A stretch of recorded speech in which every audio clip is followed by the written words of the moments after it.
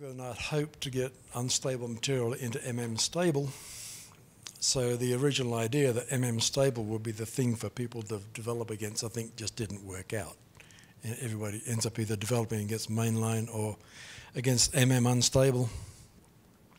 That just is what it is. But again, I urge people, once something's in there, let's please try and progress it through as quickly as possible so I can move it into the stable tree as early as possible. Second thing I keep on coming across is when I get version 3 of a patch set and discussion indicates there's going to be a version 4, what do I do? Do I hang on to version 3 and wait for version 4 to come, or do I drop version 3? If I drop version 3, that means the developer can then work against unstable, so that'll make life easy for me. But I think there's value in keeping the old version 3 within unstable to getting additional exposure, because things keep on turning up, even in the old version, which would be relevant to version 4. Probably I could be a bit more active about that. Ask the developer, do you intend to send a complete new patch set, or will you be sending me incremental fixes? So that, often people send me version 4 because I haven't dropped a version 3 yet. So, interested in any feedback on that notion?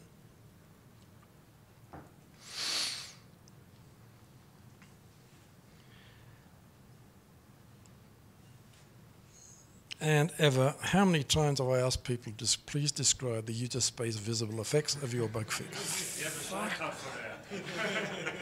I always try to make it slightly different. Just a little bit. That's what I do for Korea nowadays.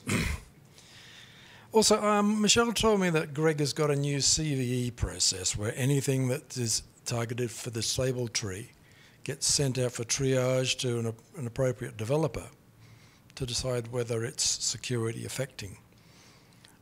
Who's involved in that? Greg. But he sends things out to developers to look at. He's not. There is a group of 3, I guess, people in a CVE team that just do that guessing for all the patches, and they do rely on somebody telling them that this is not a security problem, and then explaining them that they are not assuming any use cases. So if it even remotely might be security related, then they rather have stamp it with CVE than be, I don't know what. Okay, that seems a bit strange, seeing as they want to backport everything into everything anyway. Yeah. But I just wonder if there's something we or I can do to improve that process by not only describe the user space visible effects, let's have a little think while it's fresh in people's minds. Is this security relevant? And if so, add a note into the changelog just to grease that process. That would offload. That would change the math, because right now we have a very easy producer process for CVE creation, and then many different downstreams consumers that have to do that evaluation one by one. So just multiply engineering time by number of downstreams that do really care about security, so they responsibly review every single CVE that is landing on their table. If we as community, and I would really love to see that in other communities as well, can say that, okay, this fix or this patch is fixing a bug or warn on or something that might trigger the CVE process to create a CVE, and we just make an extra step and think about, okay, so is this security relevant from the memory management community point of view? Right. We can mention that in a changelog. That's what I was thinking we do. This is not security relevant because reasons. Because reasons, then we save a lot of engineering time downstream to do the same evaluation. And we have that expertise, at least in our own subsystem. So if we can do that, that would spare a lot of engineering time, yes. Okay, so I'll attempt to get that happening.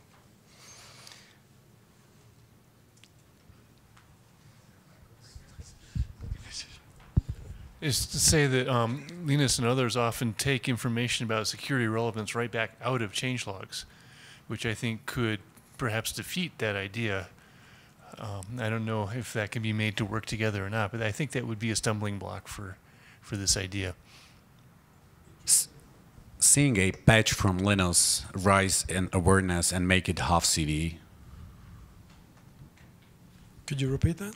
So if there is a under-described changelog by Linus or a couple of other usual suspects, then it's half a CVE if you are a reasonable person. You do not need a CVE stamp for that.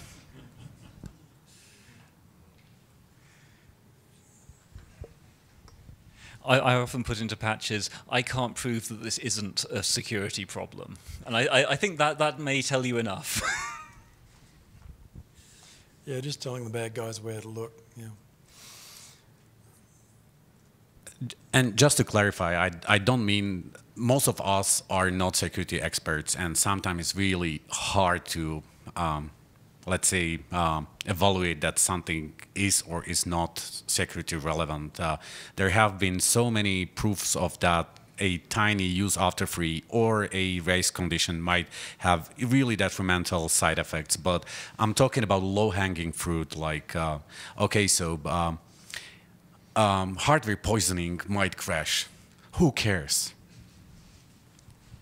Or memory hot plug can fail. Again, who cares?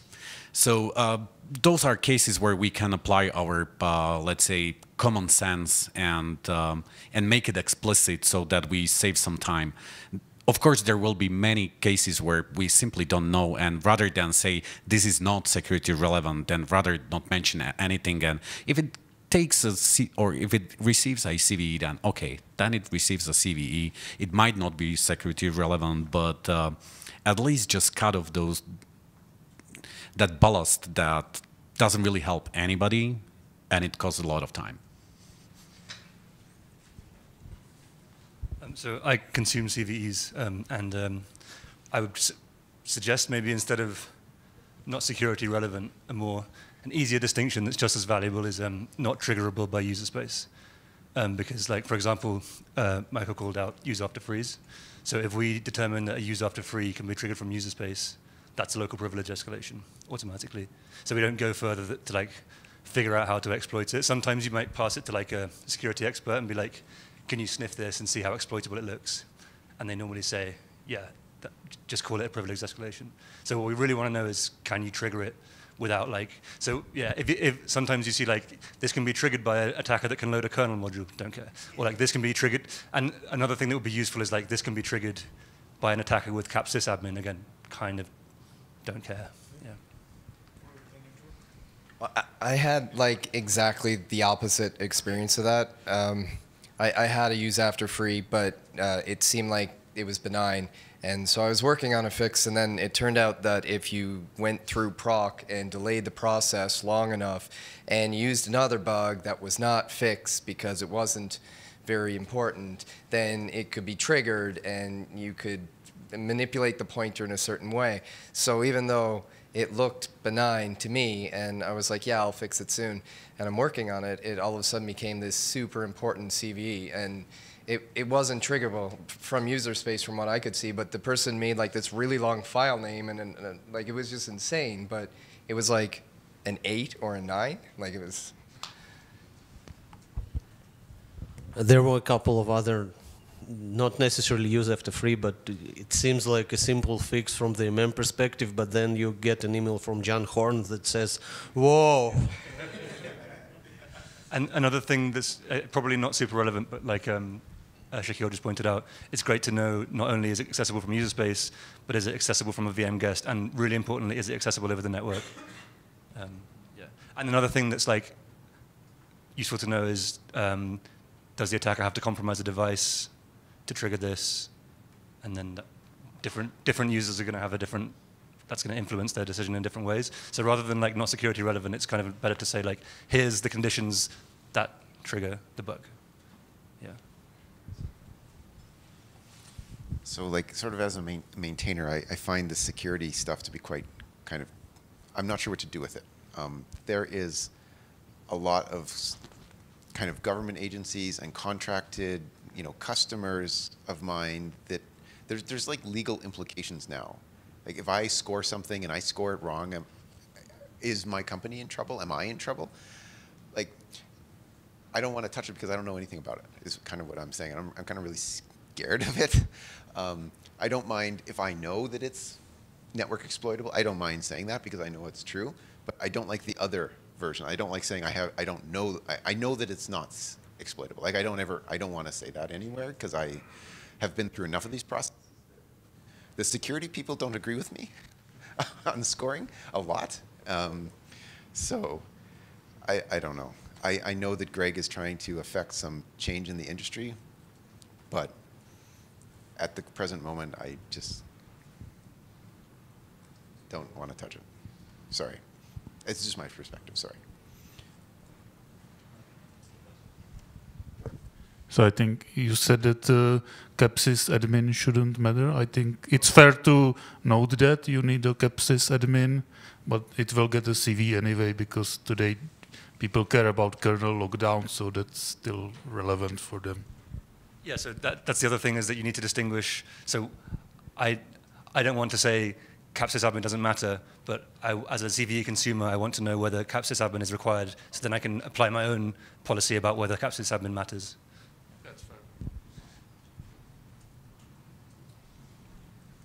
Well, that was all I had to bring up. Any general things people would like to complain to me about? Because philosophically, I'm here to serve you guys, to smash all your stuff together and attempt to get upstream without causing too much damage. And I don't hear much feedback from you. If there are things that bug you or things you think I should be doing, please let me know. Yeah, there's one thing that I have noticed several times that, especially with patch set that are getting versions very rapidly, sometimes several times a day. It would be really great to put some throttling on that. So I sometimes do that privately, but it's probably good to have that culture that it's really good to not send a new version of a patch set if the previous discussion hasn't concluded yet. If there are, let's say, follow-up fixes that are a direct result of a discussion, it's always good to just post those incremental changes in the thread so that people can see whether we are on the same page. But my experience tells me that if something just lands in your tree, whether that's unstable or stable, then the attention for that particular patch set by the author drops drastically. So as a form of throttling, it will be better to keep those patches outside until there is at least some consensus that the patch set does what it is aiming to do. Okay, noted. Yeah, I'll be less aggressive. And to a large extent, it depends on who it comes from. You know, if it comes from David Hildenbrand or somebody like that, then then I tend to look at it because this stuff usually works. But if it's somebody I've never heard of, yep, I'm going to skip it. Andrew, Sorry, I think there works. is something like maintainer profile in documentation. John, correct me if I'm wrong. Maybe we should just feel what is there for MM. Yeah. I didn't understand that. There is a documentation process, subsystem maintainer profiles. Maybe we just need to put one for MM.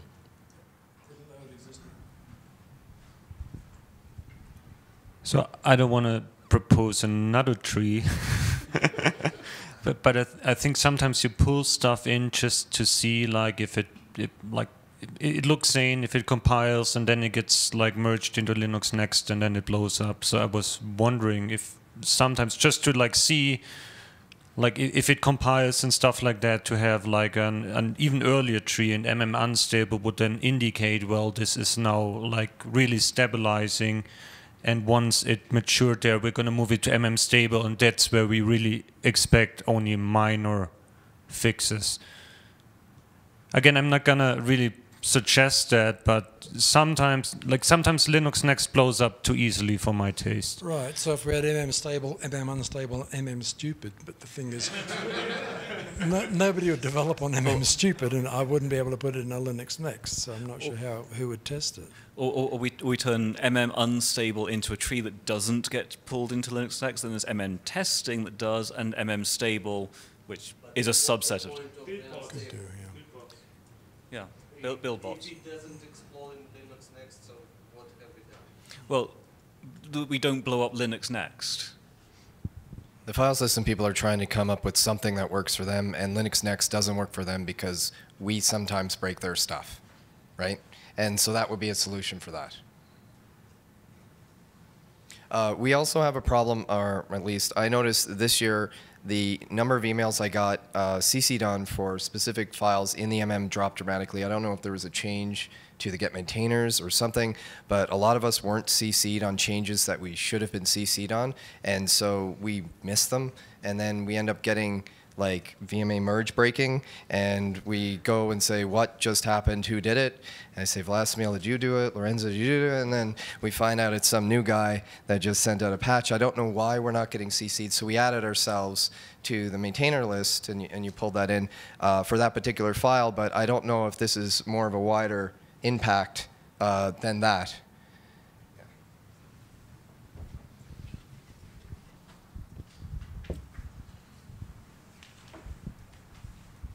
I'm not sure if that's necessarily the same thing, but if you look at the MM files, a large subset of that does not have.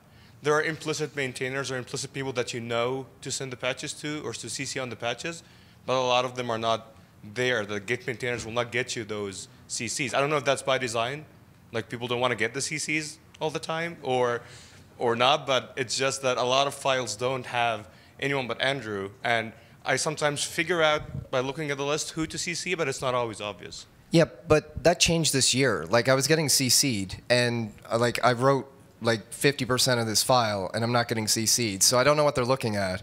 But if you run get maintainers, and like I'm there, right? I would just turn around that question, and that would be that should we be more explicit about maintainers in the MM area, so that maintainers file contains specific people responsible for specific areas, and make the life of get maintainers or whoever use that file easier? Because I think so, yeah. I mean, I think we should, and that's what we did for this one particular file, but I mean, at this point, I think I'm going to be listed on all of the files and all of the architectures, like just because of what I've done, right? What have you done? Maybe, Andrew, maybe it's for you, just if it comes from some random people without CCing people, just to you and the Linux MM, just hold off a bit with the patch with applying it to Linux MM unstable. I spend a lot of time making sure the right people are seeing the right email. But I think the actual Linux MM itself, the volume is tractable for people to check fairly regularly.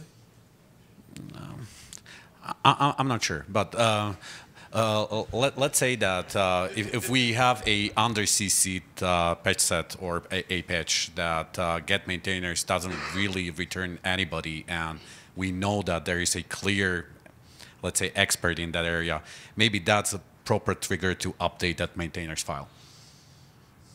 So page fault driven. May I evangelize Konstantin's tool for a moment?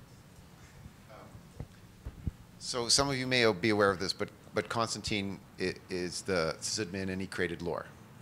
Lore, I don't know, Lore. One of the tools in his toolbox is called Lei, L-E-I. And one of the neat things you can do with Lei is you can subscribe to a file. And if you subscribe to a file, it will automatically collect all of the patches that are posted to mailing lists that touch that file automatically. And you can do that without the maintainers file or get maintainers or really anyone doing anything other than send diffs out. So like I've done that for some of the stuff I maintain, and I find that it's really effective. You can also subscribe to functions. So if you like this function in this file, you can subscribe to that. So, you know, some of you that have like more narrow interests, that might be a really good approach. It doesn't need get maintainers, it doesn't need maintainers file manipulation or any of that sort of ceremony, let's say. And it does work quite well. Yeah. You could do a lot of crunching with git blame and figure out who owns what, and then sort of centralize that. So regarding the comment that Linux MM is tractable, it might be, but you might have reserved some time, or sometimes you're busy, and sometimes you are not busy and can check it.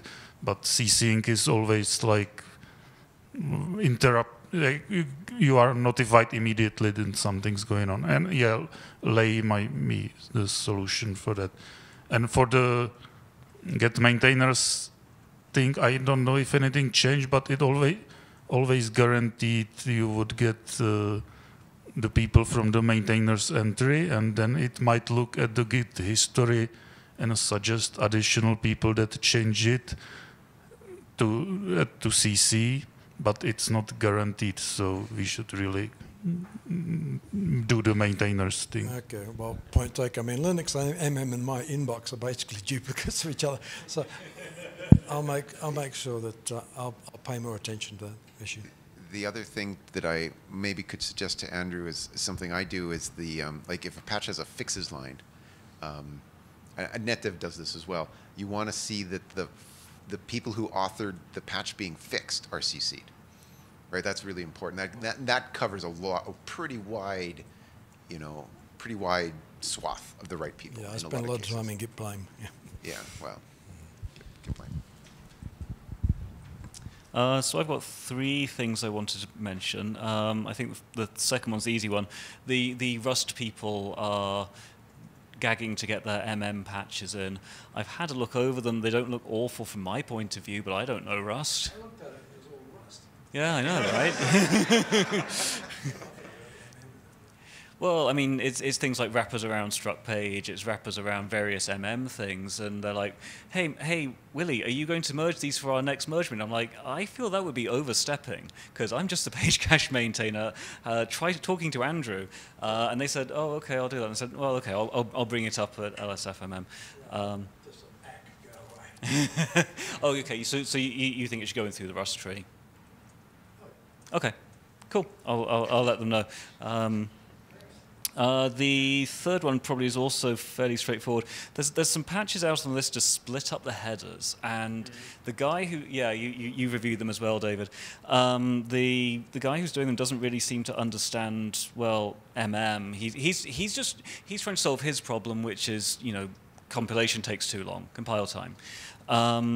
I'm really concerned about those patches because I think it's going to make our lives a lot harder. I appreciate it's going to make his life much better, but I really want to say no to those patches. Do you have any thoughts on those? I did look at some, and they were quite visibly broken. I haven't paid much attention since. And I thought, well, wasn't Ingo going to redo the entire world? What happened to that project? I mean, the last I heard from that was 2 years ago. I assume it's been dropped in favour of more important projects. Okay. So no, people mess around with headers. It's the memory profiling messed with vmalloc deletion. God, that kept us going for a while. Oh God, I bet it did. Yeah, I saw some of those. And the third one is, this wasn't even my idea. There's a bunch of people who've come up to me, and I don't know why people come to me, saying, hey, has MM been talking about doing a group maintainership? I was like, no. Should we? I don't know that it would fix any problems that we currently have. Do you have any problems that a kind of group maintainership might help fix? I don't think so. I mean, it kind of is a group maintainership, only I kick the patches around. Yeah. There are things that I would never send upstream without the appropriate people having spent the appropriate amount of time with it. Yeah, I'm happy with the process. So this isn't coming from me. This is just, I think, people outside saying, "Hey, is Andrew? Do we have a bus factor of 1? Like, is Andrew our weakest link?" It's like, well, Andrew looks pretty scalable to me right now. I mean, Quite a bit of stuff other than MM. I do a lot less non-MM stuff than I used to. My world record was 1,100 patches in one cycle. Now I'm down to about 400, 500. So. And for me personally, I just want to say thank you. You, as far as I'm concerned, you're doing a great job. So, I'm seeing a lot of nodding. So, round of applause, perhaps.